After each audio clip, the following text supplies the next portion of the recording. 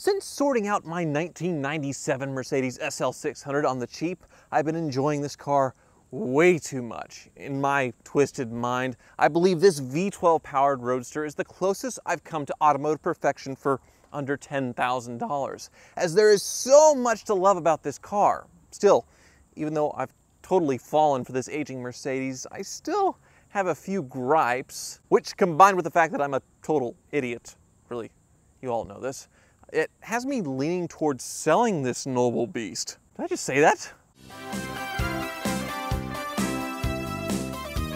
And if you'd rather read my very long love letter to this car, link below is an article on autotrader.com/oversteer where I do exactly that. Yeah, I'm definitely a Mercedes fan, and you don't come here for unbiased reviews on Mercedes cars because I like them a lot.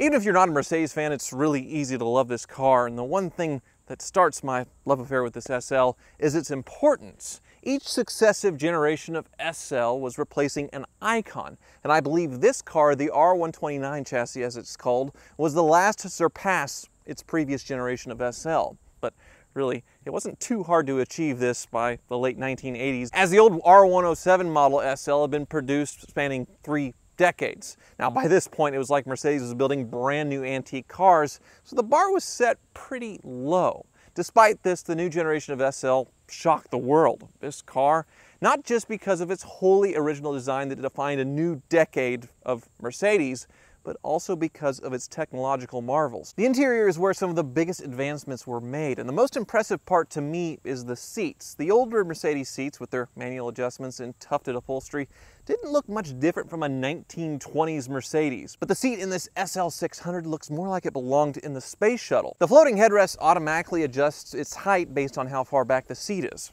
It assumes you're taller the further back the seat is, and the seat-mounted safety belts adjust in concert with the headrest as well.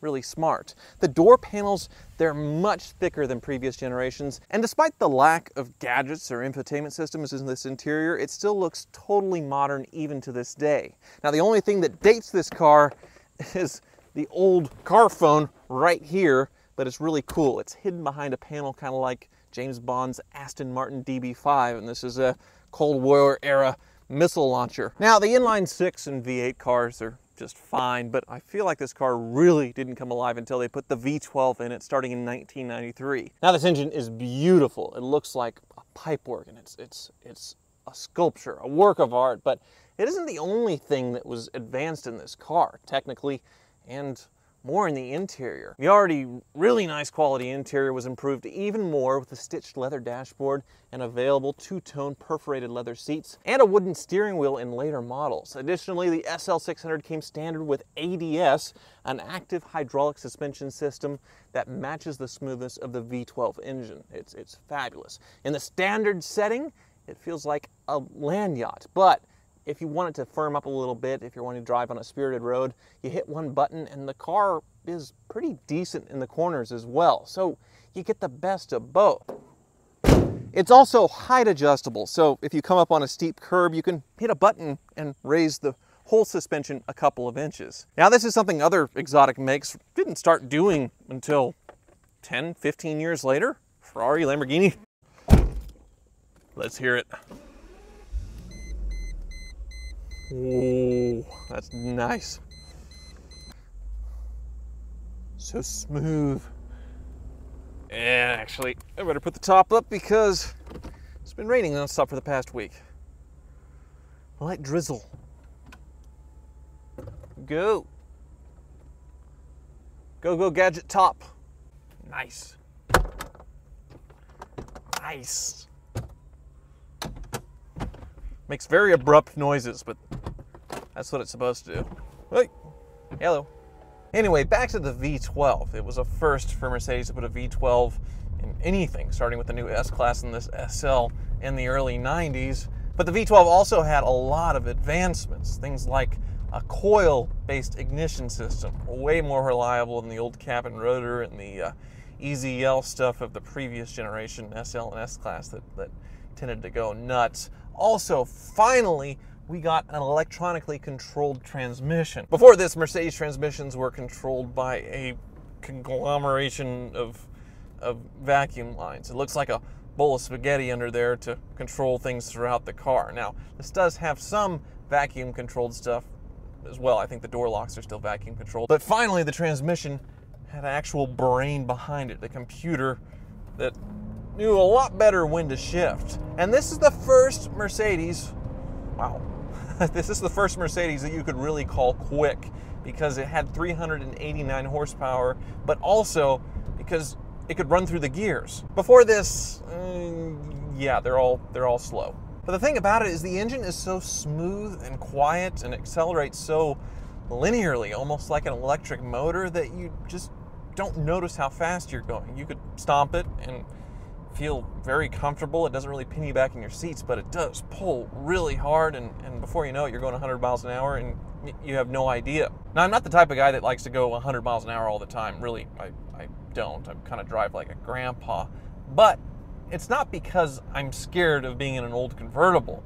Really, this thing is super safe. It has airbags, ABS, traction control, crumple zones, and it's kind of mixed with the crumple zones with this bank vault feeling of construction, so I feel super safe. Additionally, I'm in a convertible and I don't have to worry about being decapitated because of this pop-up roll bar. And really, I think it's pretty. It's one of the few cars with a factory roll bar that I actually like the way it looks. But even if you don't, you can fold it down right here and it'll still protect you from getting your head lopped off, because it has a gyro inside that detects a rollover and it'll pop up at the speed of an airbag if you end up rolling this thing. Really cool.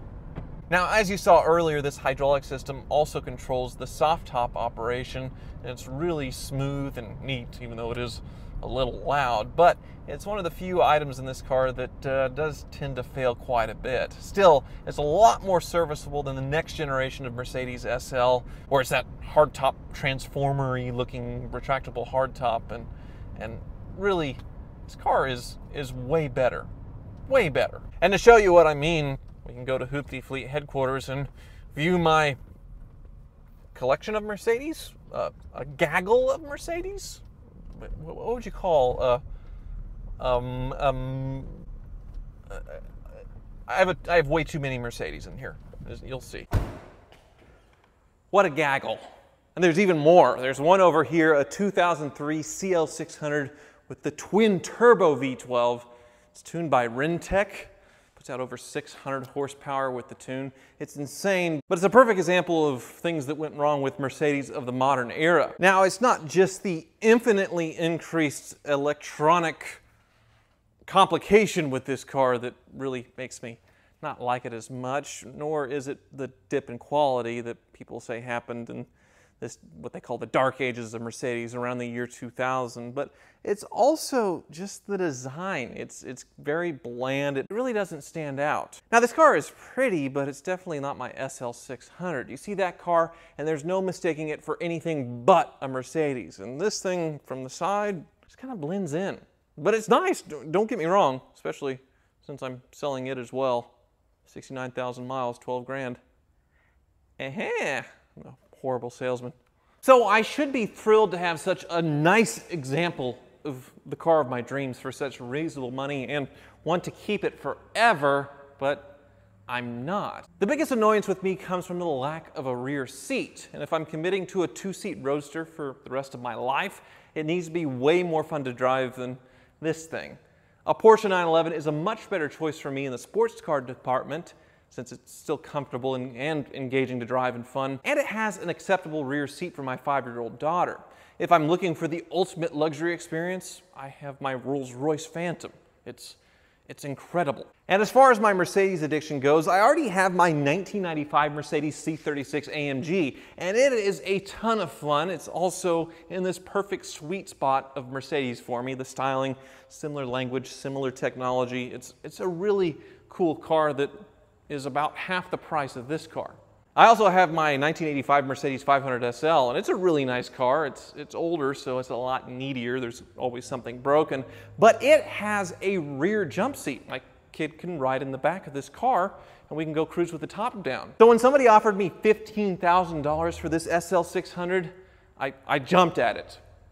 Jumped. Yeah, sure, all yours. It's been a very long time since I flipped a car for any kind of decent profit, but the downside is once I sell it, I can't think of a more impressive car that would replace it for the same money. I guess I could invest the cash, but more likely I'll end up spending it several times over on something incredibly stupid. Maybe I already have. Thank you for watching.